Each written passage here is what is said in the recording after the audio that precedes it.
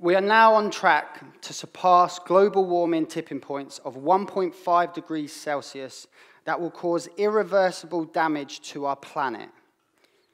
Now, if I'm completely honest, I don't actually believe that statement means that much to the likes of you and me. And in general, the conversation around global warming and climate change can feel so overwhelming and complex and so unrelatable to individuals that as a population, we aren't engaged in the mission of hitting net zero. Hands up how many of you have heard of the term net zero? Fantastic. Keep your hands up if you feel like you could come up on stage and define the term net zero for me. 87% of people in Britain have heard of the term of net zero. Yet, due to lack of awareness and lack of education, I quote, "People in Britain are clueless in the relative effectiveness of actions that they could take to cut carbon. And that cluelessness and confusion causes delay. And whilst we are waiting for the world leaders to create the great strategy, we cannot sit here and let those strategies trickle down from the top, wasting years of action. Our children are being born into a world where their first breath of oxygen contains heavy metals and toxic components that leave over 500,000 babies to not live past their first month of life. And in general, over 5 million deaths a year are linked to climate change. You, me, we, us need to change from being passive and out of the conversation to active and in the conversation. That our current mission is so detached from day-to-day life and is so unrelatable and is missing such a huge opportunity to engage people by simply setting the wrong targets. Now, I'm here to rewrite our mission and rewrite our targets. A mission that engages every single one of us.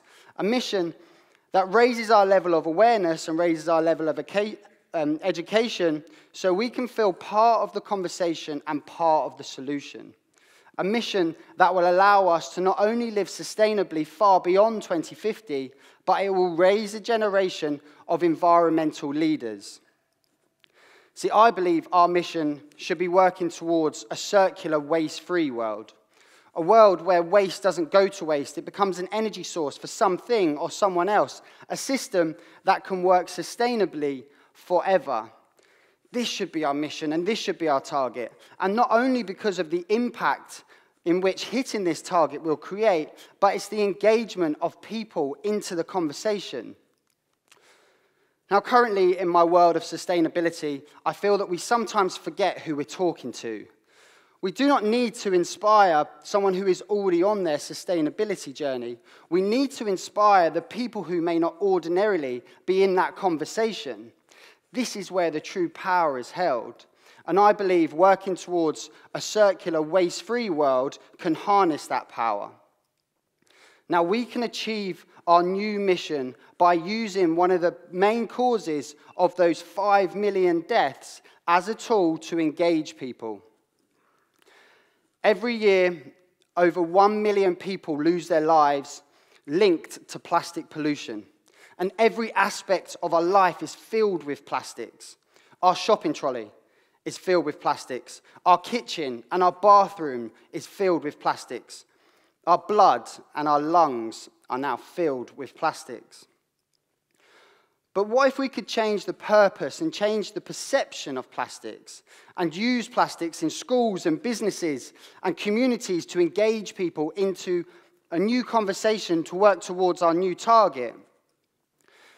In comparison to carbon emissions, plastics have this incredible relatability, the capability to connect both people and planet, because in the simplest of terms, plastics are simple, they are visual, they are tangible, they're easy to understand and easy to explain. And because every aspect of our lives is filled with plastics, plastics hold this relatable power. And we need to use plastics as a stepping stone to work towards our new mission and then engage people into a wider conversation. But plastics aren't even one of the main topics of conversation at the top. Now, in November last year, we were very proud to be part of a number of events up in Glasgow at COP26. And as we sat there listening to the range of discussions and panels around global climate issues, we were waiting for the conversation around plastics to begin. But considering plastics are now found in our blood, they are linked to over 1 million lives lost every year. And also there's this huge carbon footprint attached to the whole life cycle of plastics. Plastics weren't even mentioned in the whole 10 days of COP. Now, instead of a climate activist or a climate scientist or a politician, I'm standing here talking to you about this because I believe it can and it should also be you. Plastics can facilitate every single one of us to feel empowered that we all hold the potential to change the world. Now, the reason I believe this is because I am someone who has been empowered by plastics, because they're simple, because they're visual and they're tangible. July 2016, a moment that changed the trajectory of my life. I'd been living east for around 2 years at this point, and my partner, Rebecca, who has lived in and out of Asia for the last 10 years, said she was taking us to paradise. It was the island of Koh Lipe, and when we arrived, this place was incredible. White sanded beaches, blue crystal waters, long-tail boats, palm trees. It was paradise until we ventured to the southern beaches on the island. And across the full length of the shoreline, there was hundreds and hundreds of kilos of plastics, from plastic flip-flops to plastic toothbrushes to football boots to fishing lines. Now, at this point, I'd never spoken on camera, quite frankly, never wanted to, but I felt so compelled about what I was seeing that I felt that this needed to be posted and shared online. I mean, looking back, it's the most cringeworthy video that I'll ever watch again. But it was in that moment, without me knowing, it altered my path. Now, fast forward 18 months, and we're now working with hotel chains and travel companies to highlight and promote travel. Panag Sama Beach in the Philippines. It's one of the only places in the world where you can swim with billions and billions of sardines. And the area also gets an abundance of jellyfish. And as you may know, sea turtles eat jellyfish. So we're on the beach and I put my drone up and this incredible moment begins to unfold. I get one sea turtle on my screen. I get 2 sea turtles on my screen. And then that elation very quickly turned to agony as I see this wave of plastic enter the screen. And then I see this sea turtle go to eat one of the plastic bags, which I can only presume mistaking it for a jellyfish. Now, by this time, I'd seen how plastic could have such destruction to our beautiful natural environment, and I've seen how plastics could have such destruction to our beautiful marine life, but it's my final story which hits me the hardest and stays with me the most. We were working with a travel company in rural Cambodia, and we're on this incredible, beautiful floating village. And when we arrived at the village, there was plastics absolutely everywhere. And at this point, we knew a lot more about plastics and different regions of the world and waste management systems. So it wasn't the pure volume of plastics that got to me. But there was this little kid called Adol. He was incredibly shy, but so inquisitive of me and Rebecca. And we were invited into the family home. And the conversation around plastics started. And the family said that so plastics don't pollute the waterways, what they started to do as a village was to burn all the plastics. But what they soon found was the children in the village, including Adol, would get massive headaches and then random nosebleeds. And then, I mean, what a situation to be in. You've got no true disposal of waste. You don't have the bin men, so the only options are you discard it into the environment, polluting our planet, or you burn it to get rid of it, negatively impacting the health of your children. And this goes back to the importance and the reasons behind working towards a circular, waste-free world. This should not be happening. Now, these moments in time have inspired us to work tirelessly to raise the awareness around plastic pollution and engage people into the conversation around climate change. And since these moments, we're extremely proud that we've stopped over 55,000 kilos of plastic toothbrushes entering commercial circulation in 53 countries. We've educated over 5,000 children on our environmental workshops, and set up impact projects globally, including big community cleanups and beach cleanups, and projects with an incredibly inspiring humanitarian aid charity, and work with forward-thinking businesses and brands to raise that awareness around plastic pollution. And yet, this is just the start of the impact that we plan to make, and we plan to continue to use plastic pollution to engage people into a conversation. Now, due to the relatability of plastics, I don't think the fact that it's tangible and it's visual, I don't think that you need this overwhelming light bulb moment to take action that positively impacts our planet. And I'm not the only one in which plastics have inspired us to actively change the world. Boyan Slat, age 16, created the idea behind the ocean cleanup when diving in Greece. The ocean cleanup is now on course of hitting their mission to remove 90% of ocean plastic by 2040.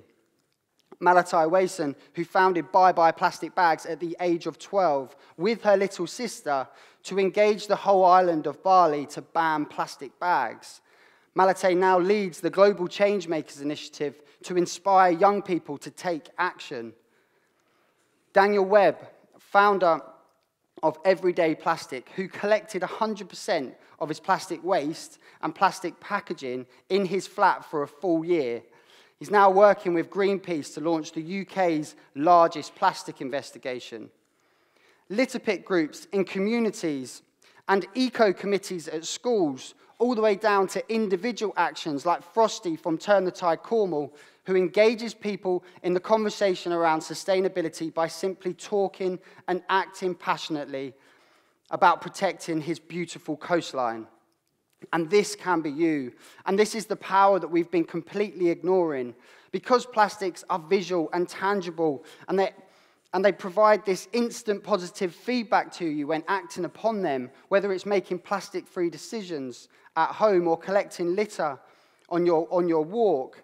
Plastics empower people, and we need to use plastics to empower a population and then use that engagement to start a conversation about wider climate issues.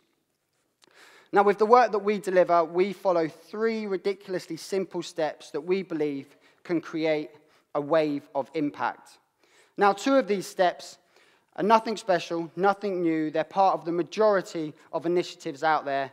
But the 3rd is the most important, which usually gets missed, and our current mission doesn't facilitate. 1, educate. Ignorance is bliss until the topic directly impacts us. We all need to understand that plastics are impacting us now. The fact that plastics are found in our blood and found in our lungs should scare the hell out of us on educating ourselves and understanding our consumption. 2, inspire.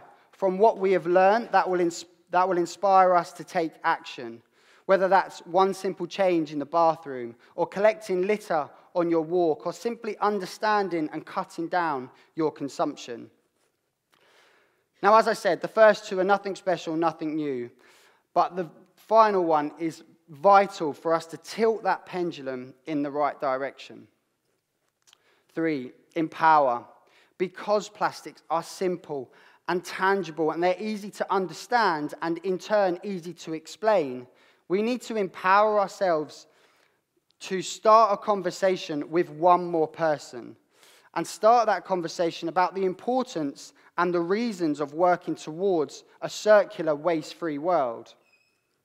If we can encourage one person to take their first step on the ladder, who knows the impact that individual will make.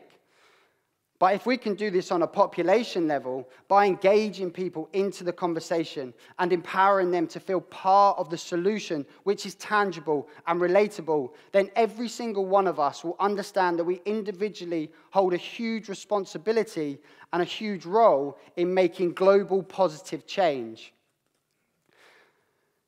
Now, as the top strive for net zero targets, I believe it is our responsibility to work towards a circular, waste-free world.